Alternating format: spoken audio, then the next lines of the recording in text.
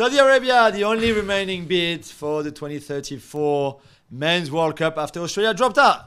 Gab, it's not a surprise. And they can only get it, right? There's nothing else can happen now. They would get it for sure. Well, they still have to go through the vetting process. And I find it slightly, it's a test for FIFA, right? We can all be cynical about this, haha. So two things have to happen. One is their bid has to essentially be approved. And part of the bid is about infrastructure and whatever, which they'll have no issue with, and hotel rooms, so they'll just build more hotels, and they've got plenty of years to do it. The other one is about human rights. FIFA wrote human rights requirements into their own rules. Human Rights Watch pointed this out. Amnesty pointed this out. I am not enough of an expert on those rules and on the situation in Saudi Arabia right now to definitively say they don't meet those requirements. But I think I know enough just from reading papers that I don't think they meet those requirements as they're written and as I interpret it. But I'm not deciding. FIFA's deciding. What Saudi can say is, hey, 2034 is in 11 years. Our country's changing. We're a very young country.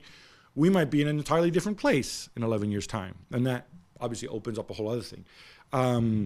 So as Australia dropping out, we said this before, right? The only way that there was going to be another bid, and I think it might have been kind of neat, would have been, like Australia with New Zealand, with Indonesia maybe, with others in the region, spread it out that way.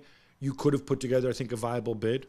But I go back and I plug my own column on this. I think going forward, FIFA are under so much pressure to make money that World Cups will only be held for the foreseeable future. I mean, the bulk of the World Cup, obviously, in North America, Europe, or Asia, because right now, that's where all the money is. And Summer World Cup or Winter World Cup in Saudi Arabia? Surely summer is the same issue that we had in Qatar, right?